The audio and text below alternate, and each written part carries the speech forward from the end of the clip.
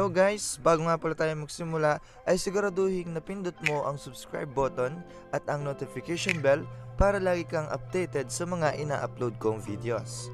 For today's topic, we have the laws of exponents. Dito pag-aralan natin ang concepts and laws involving positive integer exponents to zero and negative exponents. And let us start with a question, how to calculate exponents. So let's say we have y raised to 4. Ang tawag natin dyan sa y ay base at yung 4 na maliit sa taas ay exponent. At ang tatandaan nyo lang, the exponent tells how many times to multiply the base by itself. So it means ang y ay imumultiply natin ng 4 na beses sa sarili niya. That would be y times y times y times y. So, if we have 2 raised to 5, meron tayong base na 2 at exponent na 5. Ganun lang ulit ang gagawin, imumultiply natin ang 2 ng 5 beses sa sarili niya. So, 2 times 2 times 2 times 2 times 2 is equal to 32. For the first law of exponents, we have a raised to m times a raised to n is equal to a raised to m plus n for positive integers m and n. So kapag nag-multiply tayo ng may parehong base, all you have to do is to add the exponents. For example, m raised to 5 times m raised to 7. So pareho naman sila ng base kaya walang problema. So ang gagawin lang natin ay ipag-a-add natin yung exponent nila. So 5 plus 7 is 12. So the answer is m raised to 12. For the next example, we have 3 raised to 3 times 3. Tandaan nyo, kapag wala kayong nakikitang exponent sa number or variable, automatic meron siyang exponent na 1. And let us simplify. So that would be 3 raised to 3 plus 1 is equal to 3 raised to 4. And 3 times 3 times 3 times 3 is equal to 81. Huwag kayong malilito kapag ganyan yung tinatanong kasi kadalasan ang ginagawa nyo sa exponents ay pinagmumultiply nyo. Okay, mali yun. Meron tayong ibang case sa law of exponents na dapat imumultiply talaga natin ang exponents at hindi ipag-a-add. For the second law of exponents, we have a raised to m raised to n is equal to a raised to m n for positive integers m and n. Tinatawag itong a power raised to a power. So ito yung sinasabi ko na minumultiply lamang yung exponent. For example, we have n raised to 4 raised to 5.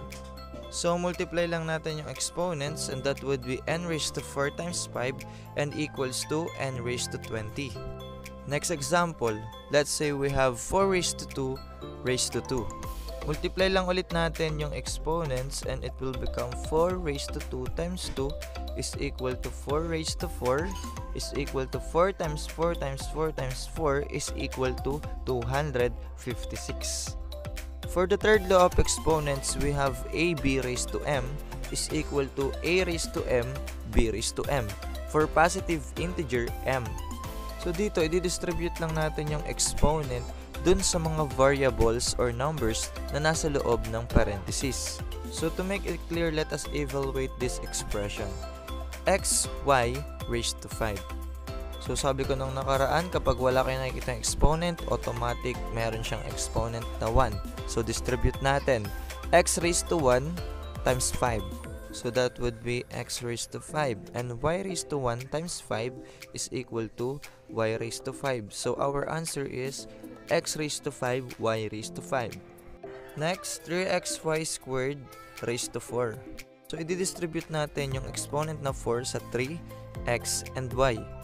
And it will become 3 raised to 4, x raised to 4, y raised to 2 times 4. Simplify lang natin yung 3 raised to 4 and that is 81. And y raised to 2 times 4 is equal to y raised to 8. So, for our final answer, 81 x raised to 4 y raised to 8.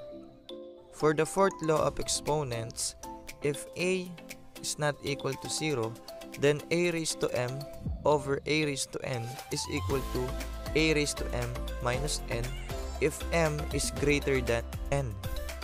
For the fifth law of exponents, if b is not equal to 0, then a over b raised to m is equal to a raised to m over b raised to m. For example, let us simplify x raised to 10 over x raised to 6. So technique lang natin dito, tingnan nyo yung mas mataas na exponent. Ang mataas na exponent natin dyan ay nasa numerator. So ibig sabihin, remain lang yun nasa numerator at yung exponent na 6 ay tataas natin o ima-minus natin sa 6. Tandaan nyo, pwede lang natin itong gawin kung pareho sila ng base. Anyway, pwede rin naman yung 10 ang ibababa natin o ima-minus natin dun sa 6 pero magkakaroon tayo ng negative exponent. At i-discuss natin yung mamaya kung paano natin gagawin yon. Pero ang goal talaga natin ay magkaroon tayo ng exponent na positive. Kaya sa pinakamadaling paraan, yung 6 ang ima-minus natin dun sa 10. Ang matitira na denominator natin ay 1 which is hindi na natin nilalagay. So for our final answer, x raised to 10 minus 6 is equal to x raised to 4. For our next expression, dito pagsamahin natin ang second, third, fourth, and fifth law of exponents. 3m raised to 5n over 2m raised to the second power. Dito, dalawang paraan ang pwede natin gawin at ipapakita ko kung paano at depende na lang sa inyo kung ano yung trip nyo sa dalawa.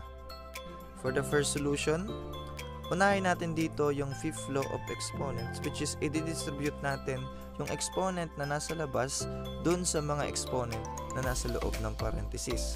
Huwag kayong malilito dun sa nasasakupan ng parenthesis. Minsan kasi, ang parenthesis lang ay nasa numerator or nasa denominator. Okay, dito, sa example natin, ang nasasakupan ng parenthesis ay numerator and denominator. So, ibig sabihin lang nun, i-distribute natin yung exponent na nasa labas dun sa mga exponent na nasa loob sa numerator at sa denominator. So, unahin muna natin yung numerator. Ito yung raising a power to a power. So, ibig sabihin, ipe-perform natin ay multiplication. So, that would be 3 squared, m raised to 10, n squared. For the denominator, 2 squared, m squared. So, para sa coefficient natin sa numerator and denominator, apply lang natin yung definition of exponents o dun sa how to calculate exponents. 3 squared, that is 9, and 2 squared, that is 4. So, pwede pa ba nating i-simplify? Pwede pa, dahil meron silang parehong variable. At pwede nating i-apply ang fourth law of exponents. Kagaya ng sinabi ko kanina, ang goal natin ay magkaroon ng positive na exponent. Kaya sa pinakamadaling paraan, hanapin natin yung mataas na exponent. At yung mababa na exponent, ima-minus lang natin dun sa mataas na exponent. So 10 minus 2 is equal to 8. So for our final answer would be 9m raised to 8 n squared over 4. For the second solution or alternative solution, unahin natin i-simplify yung nasa loob ng parenthesis bago natin i-apply ang fifth law of exponents. So dun sa coefficients ng numerator and denominator, hindi naman sila pwedeng i-simplify o i-lowest term. So pwede na agad natin i-apply ang fourth law of exponents sa variable na m. So minus lang natin yung exponent, 5 minus 1, and that would be m raised to 4. At kung wala nang pwedeng i-simplify, proceed na tayo or i-apply natin ang fifth law of exponents. So that would be 3 squared, m raised to 8, n squared over 4. For the final answer, i-simplify na lang natin yung 3 squared, and that is 9. So pareha lang dun sa nakuha natin kanina, so mamili na lang kayo kung anong trick nyo sa dalawa. Next, we have zero exponent. For any real number a except 0, a raised to 0 is equal to 1. Ibig sabihin, kahit 1 million raised to 0, it is equal to 1. For example, 7x raised to 0. So, yung variable na x natin, may exponent na 0, so it is equal to 1. 7 times 1 is equal to 7. Next, we have negative 5 raised to 0. Real number pa rin naman ang negative 5, so it is equivalent to 1. Next, we have 2x raised to 0. Pag in-apply natin ang second law of exponents, i-distribute natin yung 0 sa 2 at sa x. That would be 2 raised to 0, x raised to 0, and 1 times 1 is equal to 1. Next, we have negative exponent. for a is not equal to 0 and n is any real number, a raised to negative n is equal to 1 over a raised to n. So yung variable or number na may negative exponent, kung nasa numerator siya, pupunta siya sa denominator and the exponent become positive. Kung nasa denominator naman, napupunta lang siya sa numerator at ang exponent pa rin ay magiging positive. For example, 2 raised to negative 2 raised to 3. It will become 2 raised to negative 6. Nasa numerator siya dahil automatic meron tayong over 1 dyan. I-move lang natin siya sa denominator and negative 6 become positive 6. 2 raised to 6 is equal to 64. So our final answer is 1 over 64. Next example, we have 2 raised to negative 2 x squared y cubed over 4 raised to negative 1 x raised to 0 y raised to negative 2. Unahin natin yung mga negative exponents. I-move natin sa numerator or denominator. So yung 2, i-move natin sa denominator and the exponent become positive 2. At yung 4, i-move natin sa numerator and the exponent negative 1 become positive 1. Then yung y, i-move natin sa numerator and the negative 2 will become positive 2. Next, yung 0 exponent, which is the variable x, will become 1. Sa numerator, may common variable tayo na y. Apply lang natin yung first law of exponents. Add natin ang 3 and 2. And that would be y raised to 5. So 2 squared is 4. 4 divided by 4 is 1. And for final answer, x squared y raised to 5. Kung may mga questions kayo or examples na hindi nyo masagutan or nalilito kayo involving laws of exponents, comment nyo lang sa baba.